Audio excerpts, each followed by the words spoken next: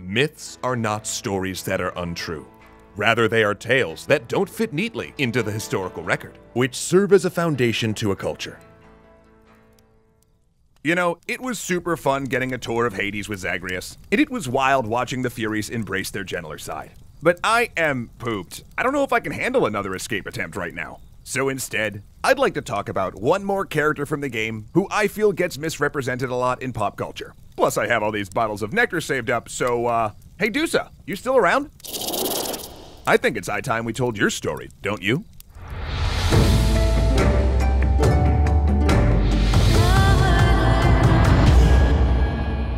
Thanks so much to Ting Mobile for helping us share today's mythology with you as clearly as possible.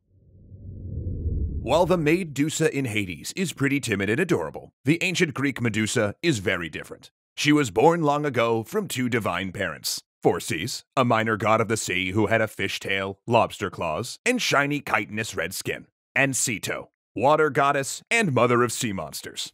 Now Ceto and Phorcys had a bunch of children. Monstrous dragons, great sailor-snatching crabs, mighty sea serpents, as well as the one-eyed Gria. You'll remember them from our Perseus series.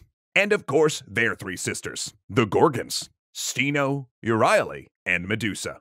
Now, Steno and Euryale were immortal like their parents, but Medusa was born mortal. Plus, unlike the rest of her fishy family, she was born beautiful by human standards, with striking features and long flowing hair. Because of this, Medusa decided to live among the mortals in Athens as a priestess of Athena.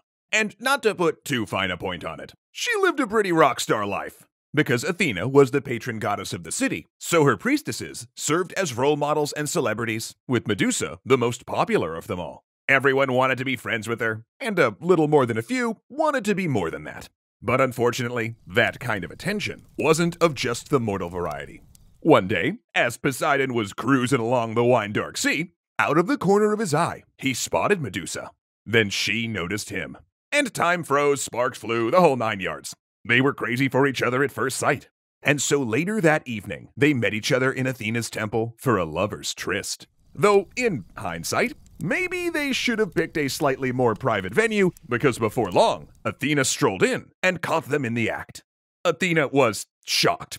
Just shocked. Disrespected by her own priestess. In her own temple, nonetheless. And not just by anyone, mind you, but her best and brightest.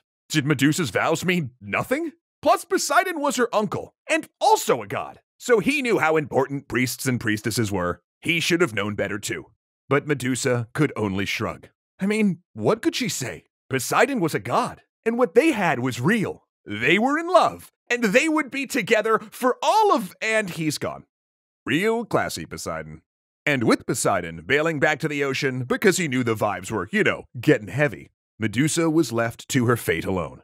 And to answer for the vows broken, Athena transformed Medusa into a monster just like her sisters. Her skin began to change to a deep reptilian green. Her flowing hair morphed into a writhing, hissing nest of fearsome snakes. And finally, Athena bestowed Medusa with a powerful divine visage that turned anyone who looked upon her into stone. Now some say this was meant to be a curse, a punishment doled out by a jealous Athena because Medusa broke her vow. While others say this might have been meant as a gift, that Athena elevated the mortal Medusa to divine form and freed her from her confines of being a priestess, allowing her to do as she wished. But regardless of reason, one thing was for sure. Medusa didn't want to stay in Athens anymore. I mean, how could she? Nobody would even recognize her. Ugh, and if they did, she didn't want to risk turning any of her friends or fans into stone. Not that she'd probably have any looking the way she did. And so, she decided to leave Athens and move to an island far across the ocean to be closer to her sea monster family and take some time to recover. And unfortunately, we all know how Medusa's story ends. While she was resting back home, chilling with her family, and minding her own business, I might add, some Perseus fella that she's never even heard of busts in and kills her in her sleep. Oh, and then offers her decapitated head as a gift to Athena as a way to prove his worthiness. Holy mackerel, Medusa, that is just horrifying. He really just murdered you in your sleep. And then Athena wore your head on her shield like a trophy? That's just cold. I don't even know. No wonder you preferred the underworld to Olympus. Some of them can be huge jerks sometimes.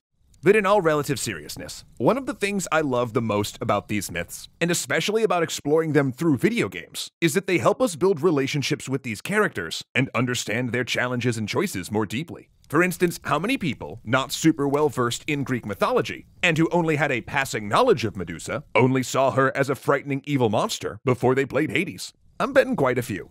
Plus, there's a lot to be learned from Medusa's story. First and foremost being that it might be nice if the gods could just leave mortal women alone sometimes, but also that it's okay to go home and spend time with your family if you're having difficulties.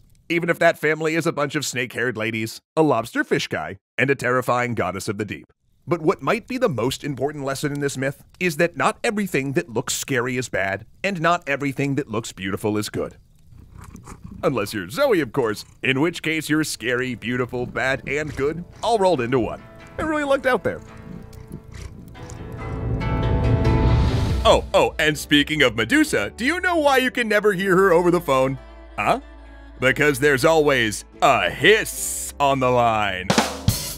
That is, of course, until she tried the new and improved Ting Mobile. Now, I don't have to tell you how expensive cell phone bills can be. In fact, a few months ago, I looked at mine and realized if Zoe's treat budget was to be maintained, I needed to find a solution. Then Ting came to the rescue, and I cut my phone bill in half. And I'm not the only one. Our studio director, Jeff, has been keeping a tally of all of the money he's saved by switching to Ting for his family's 2 phones and an iPad. Where we at, Jeff?